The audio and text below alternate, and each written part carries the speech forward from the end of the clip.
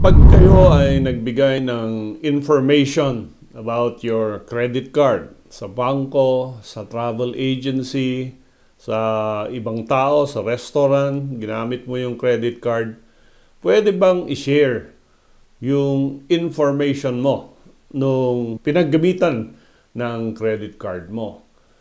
Ang general rule natin dito, information which is personal information about a person is protected by law.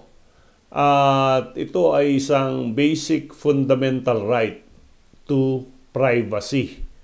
As such, hindi mo pwedeng without the consent of the card holder give out information tungkol sa credit card or tungkol sa taong gumamit ng credit card. That is the general rule. However, there are exceptions to the rule.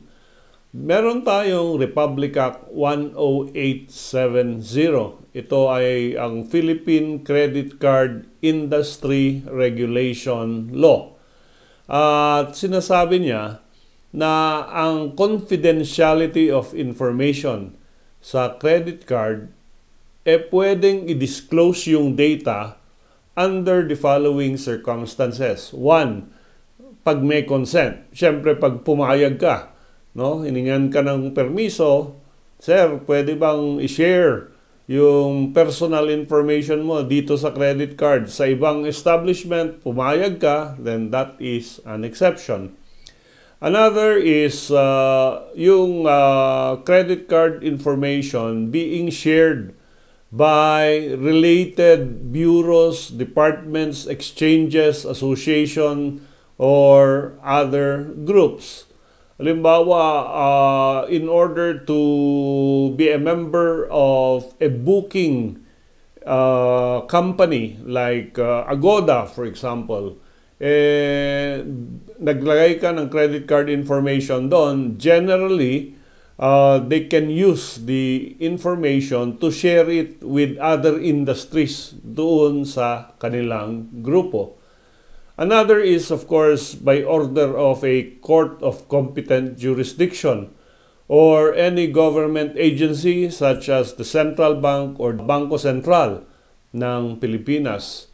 And of course, pag court order na, wala na tayong magagawa kung hindi i-disclose yung personal information mo sa iyong card.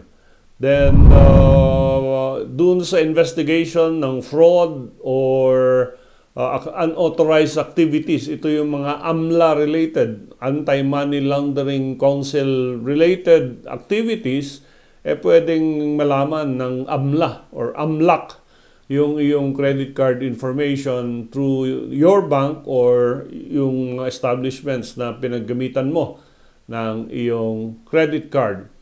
And of course, pag yung nag-issue ng credit card, duda sa gumagamit ng credit card mo, they can check on the information. So these are the exceptions na ang credit card information ay private in character.